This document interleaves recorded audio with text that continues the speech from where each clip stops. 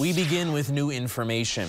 Copper Shore's Meals on Wheels is closed for the rest of the week due to a staff shortage. Program Director Kathleen Harder says nearly half the staff either tested positive for COVID-19 or are experiencing symptoms.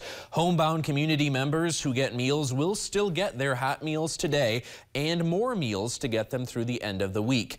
The Meals on Wheels holiday cookie sale and Wednesday night's farmer meeting are still on. Meals on Wheels hopes to be back to normal operations Monday.